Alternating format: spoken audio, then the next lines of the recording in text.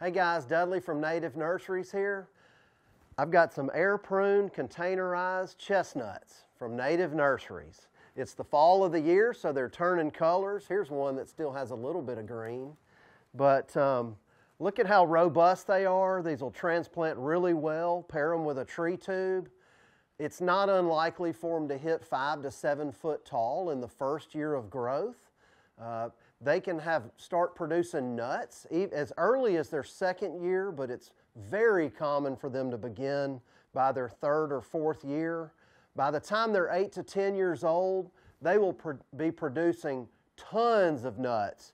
Both your wildlife will love them and your buddies will love them. So you can collect these in the fall, roast them on an open fire, just like the song says.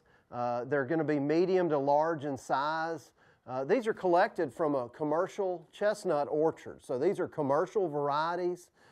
They're hybrids. They're going to be blight resistant, so it's going to be mostly Asian genetics, a little bit of European, a little bit of American mixed in.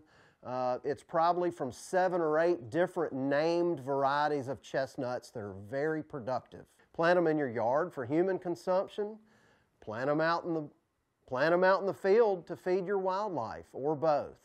So check us out at NativNurseries.com to get the best chestnuts you can find.